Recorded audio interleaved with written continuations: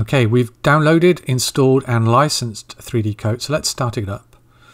3D Coat is, well, many things, but we're going to use it as a volumetric sculpting tool, which means we don't really have to worry about polygons or anything like that, and we can treat it in a much more intuitive way. You can do a lot of things though, and when you load it up, you'll see here the different options, and we're going to choose voxel sculpting. Now we can start off with an empty scene, we can import an object, or we can start off with primitives. So I'm going to start off with loading a cube. Now, the cube isn't in the scene yet. It won't be in the scene until I hit apply, which you can see there in the top left. But I can scale it up and I can move it around. I can rotate it using these different gizmos, and I can move around 3D Coat by using the kind of Maya shortcut keys, which is Alt and left mouse button, middle mouse button and right mouse button. But the cube won't appear until I actually hit apply. Now I can keep on adding more cubes to this one voxel layer by hitting apply again.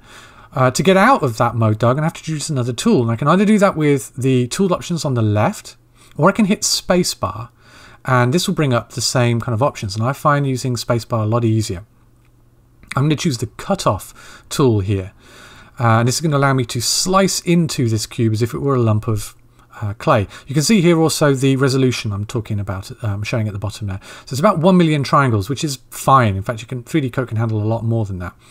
Tapping E will bring up the different modes of the cutoff tool. I'm going to choose the rectangular marquee selection, and this will allow me to draw rectangles and slice bits off the cube, and this will be dependent on the view that I'm looking at the cube. So you can quickly chop into your cube and make it into a different shape.